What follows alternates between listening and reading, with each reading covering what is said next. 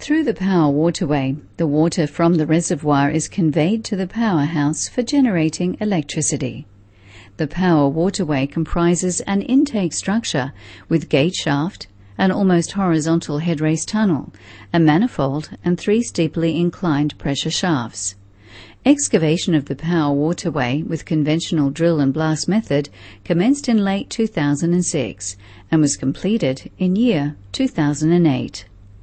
For the excavation of the 3 penstocks, with the inclination of 52 degrees and 100 meters length, the raised boring method was used in a first stage for creating a 1.5 meter diameter glory hole.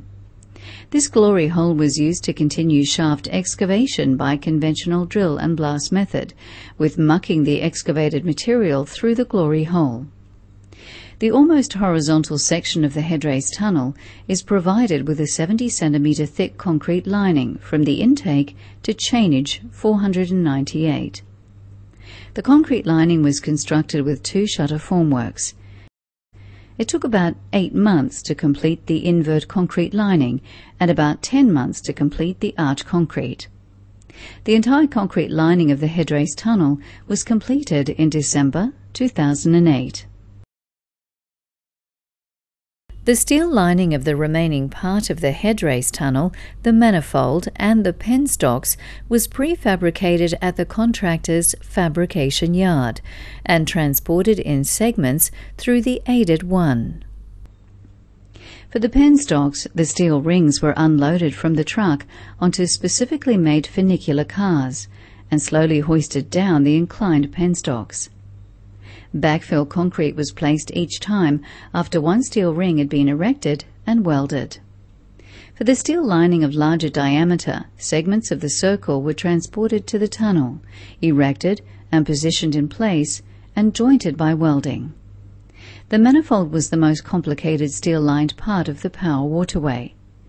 3-dimensional computer models were used to design the fabrication drawings and the individual segments. The installation of the manifold steel lining started in December 2008 and continued throughout the whole year of 2009.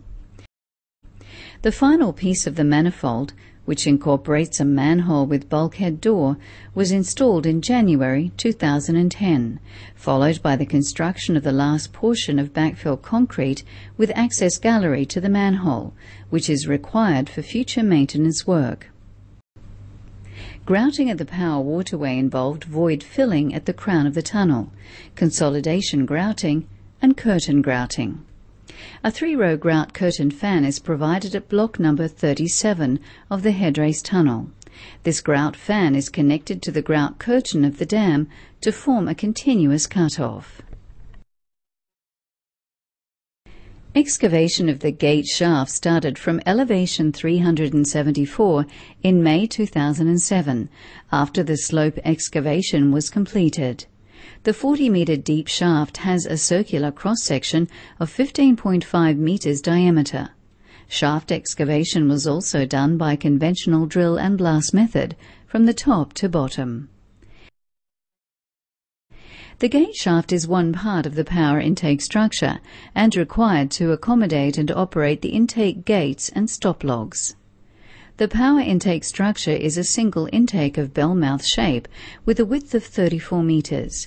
It is constructed of reinforced concrete with an average thickness of 1 meter.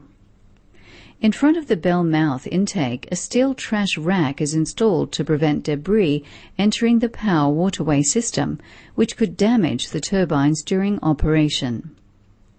The intake also comprises a portal crane on top of the gate shaft, 2 stop logs and 2 fixed wheel gates installed inside the gate shaft for controlling water inflow to the Power Waterway system.